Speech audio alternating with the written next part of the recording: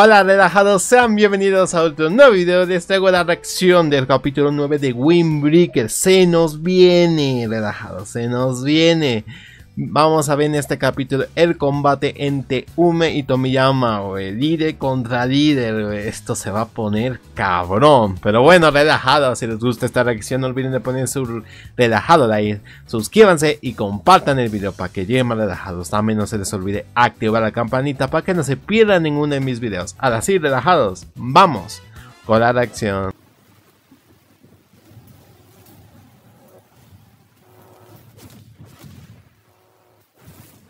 A la verga, güey. No mames.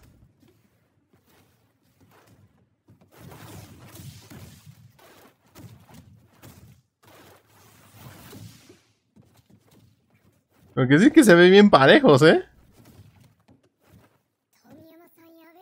Porque sí, de Tomiyama se mueve muy rápido, güey, no mames.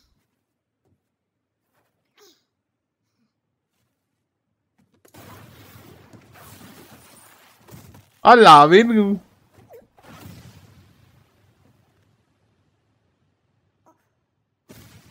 Oh, subieron, qué pedo, güey.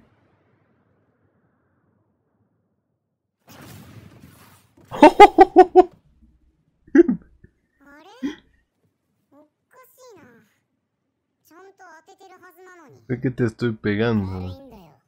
Tus puñetazos son muy ligeros.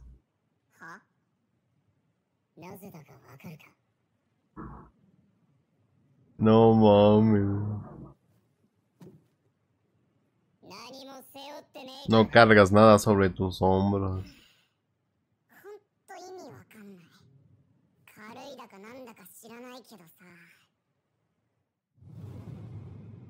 Algo me dice que va a hacer que llegue este tipo como antes,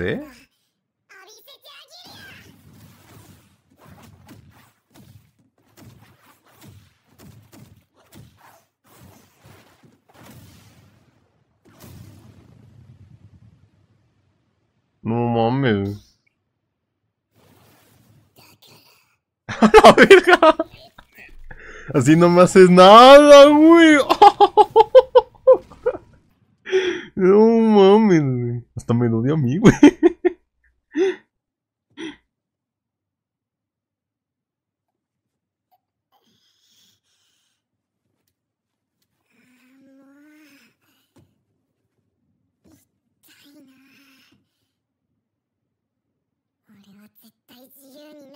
Voy a ser libre.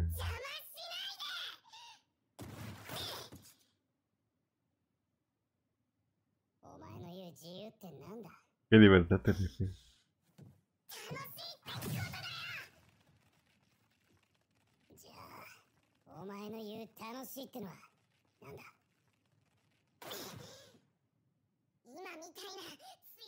Con gente fuerte como ahora. Qué libertad eso, ¿no? Alocado, pero bueno. Pues no pareces estar divirtiéndote mucho. No te conoces a ti mismo.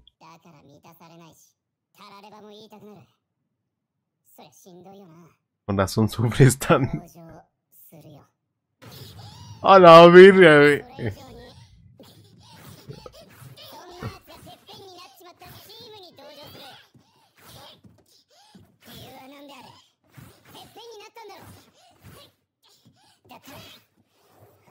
Pues no permitas que pongan esa cara.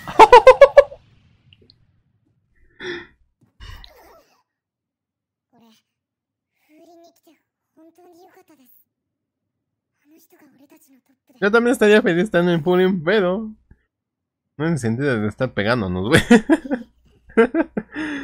Que fuera de manera normal.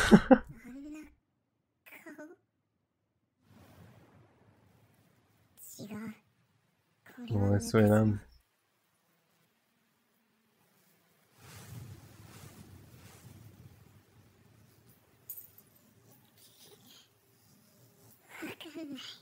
No sé qué dice.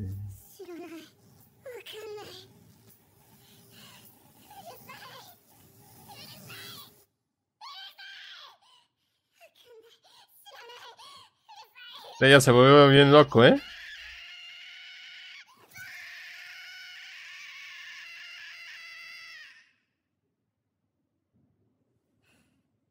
A su verga, güey, no mames.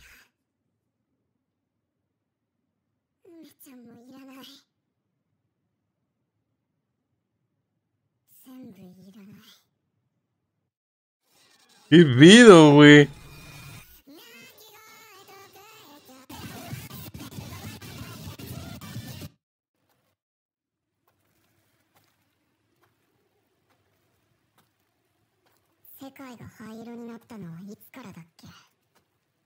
Pues antes se veía que tenías colores, güey. No sé qué le pasó tal cual, güey. Eso se volvió líder y se puso así.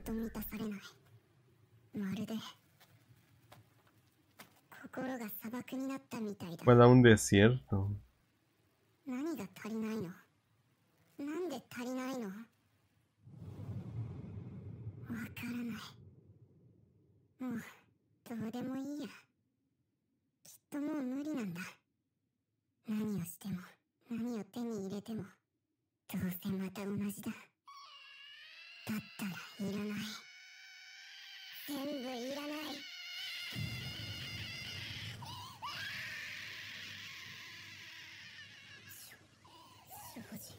¿Qué pedo, güey?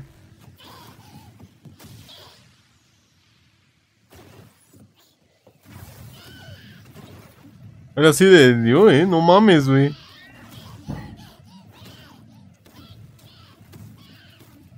¿Qué pedo, güey?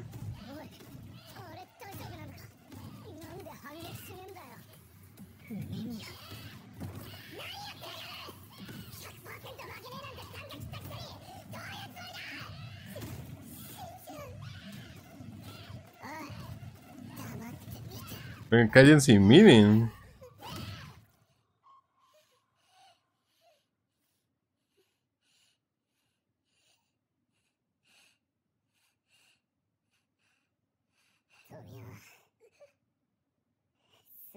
Y este sigue igual, no, la verga, güey.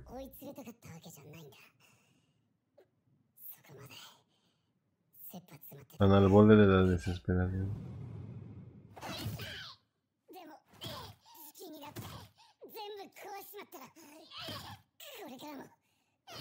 Vas a seguir como hasta ahora.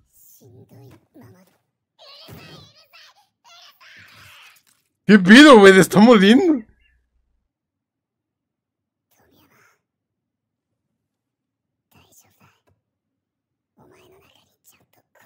Está en tu interior.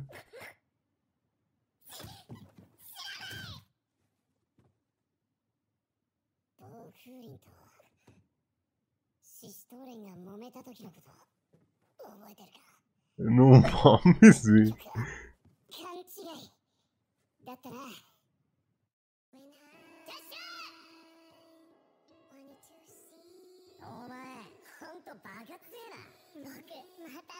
Oh, la música, güey, que le ponen, güey. Mira qué diferencia.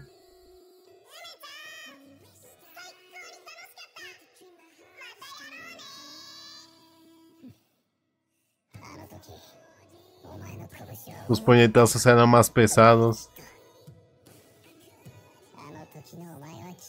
Resplandecías más. Ahorita es todo un maniático de pelear.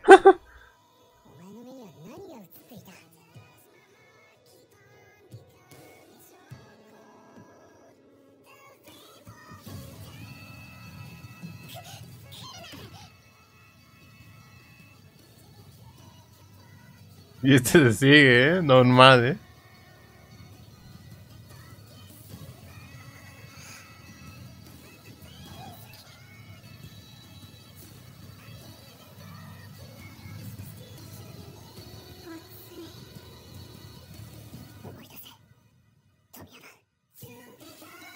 Ah, güey.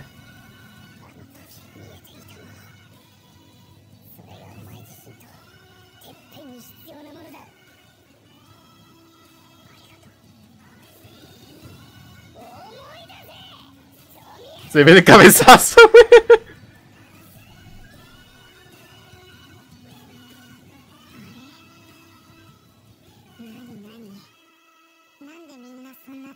¿Qué encuentra tan divertido?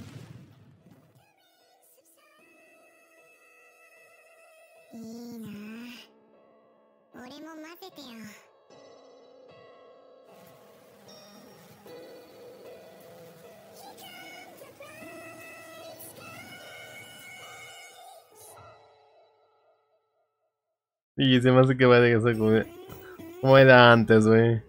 Pues mejor, ¿eh?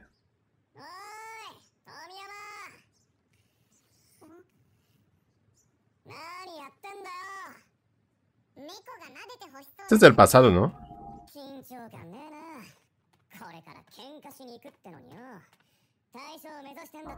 Ah, sí. Es que sí, qué diferencia.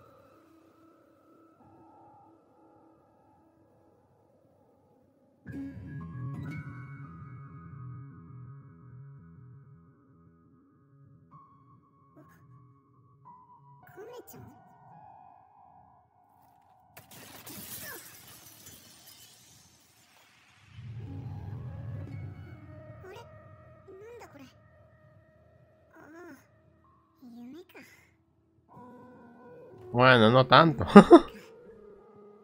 Pero siento que no.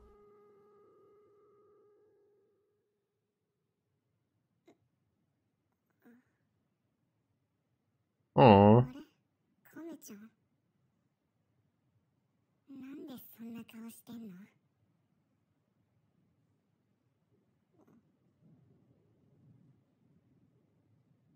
Bueno, podemos decir que ganó Ume, ¿eh?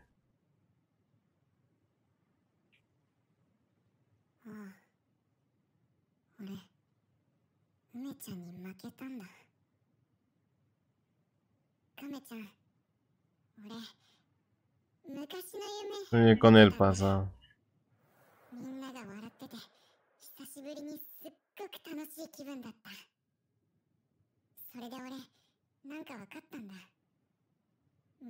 Todos se ríen y se divierten, yo también me divierto.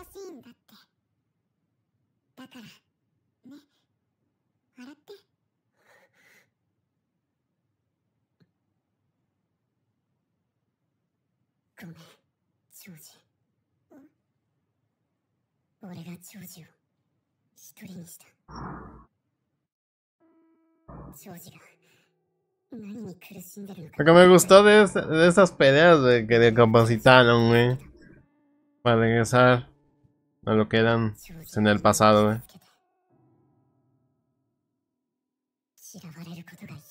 Y acabaran odiándote.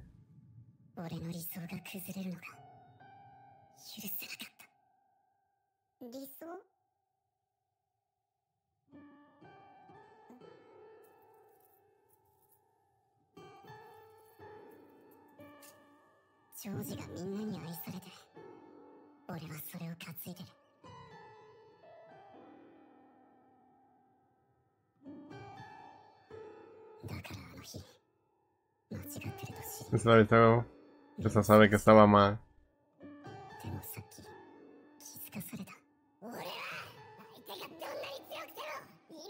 El Sakura cambiando a alguien.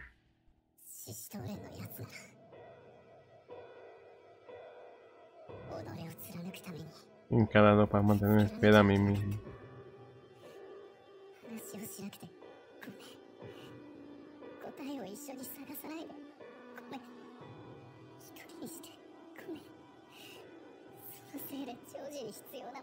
Todo lo que necesitaba.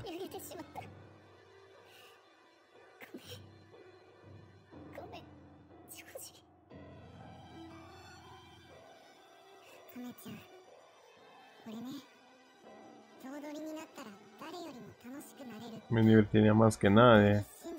Pero este güey se volvió loco.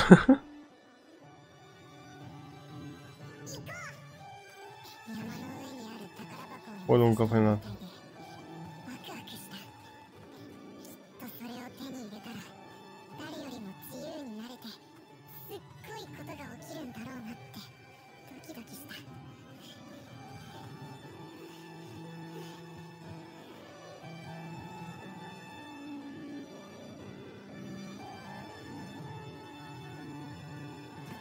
Sí, lo que todavía no entiendo, no sé por qué se volvió a seguir siendo líder. De repente ve que dejaba a los que eran débiles. Es la única parte que no sé qué texto.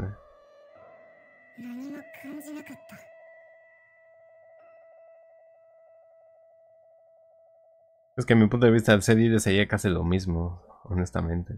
Pero esto se devolvió algo loquillo. Era como si me hubiera pasado y no sé hacia dónde iba con esto.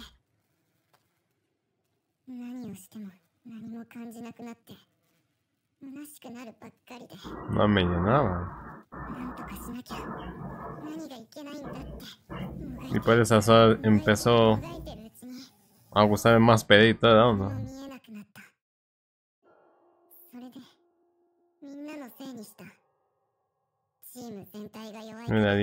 Ni me divertía porque nuestro grupo era de... Bueno, pues ahora sí ya se comprendió más, ¿no?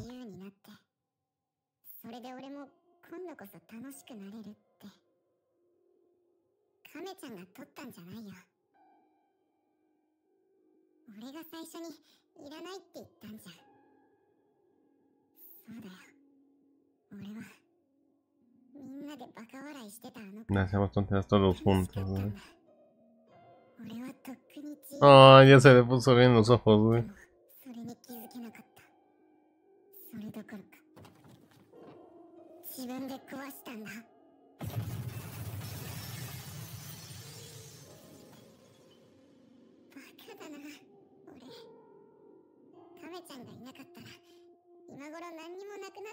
No me quedaría nada.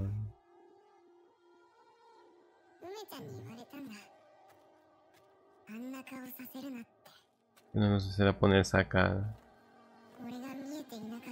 Es que el Ume, güey, realmente, mi punto de vista, es un buen líder para los de Chichitonen, ¿eh?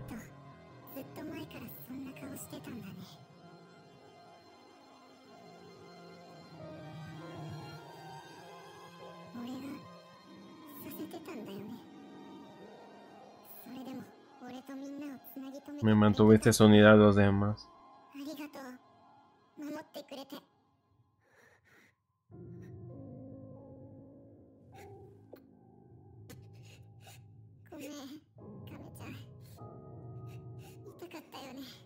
Muy difícil, ¿no?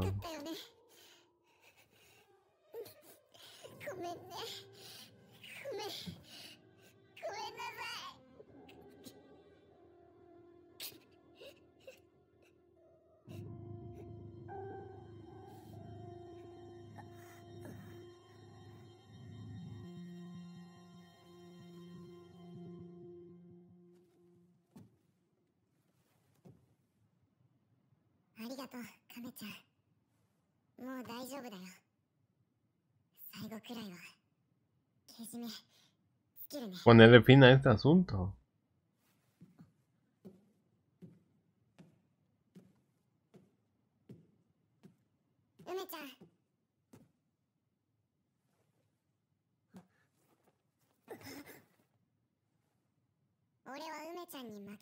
No mames.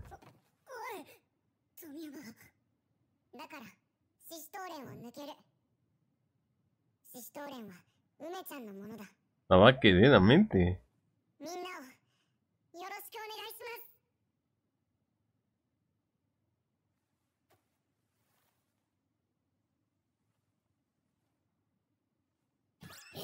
No quiero.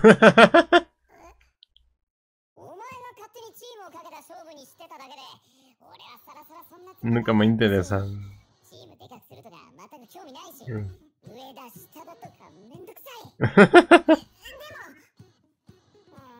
Ahora se quede solo con su preparatoria, ¿no?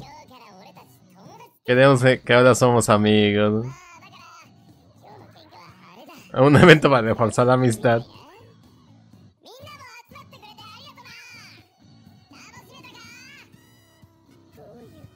No, que hay que admitirlo que andaron todos la preparatoria de fútbol, pero bueno. Y me había equivocado ahorita diciendo desde... ¿Cómo se llama, güey? De que donde está en Chichitán, güey. Chichitán es el otro. El método de humo, güey. Ah, ya se terminó, güey. Bueno, relajados, espero que les haya gustado esta reacción. Bueno, pues vimos el combate de Ume contra Tomiyama. Estuvo bueno, pero honestamente ya fue más que de capacitar a Tomiyama, ¿no? Para que volviera a ser como antes, ¿no?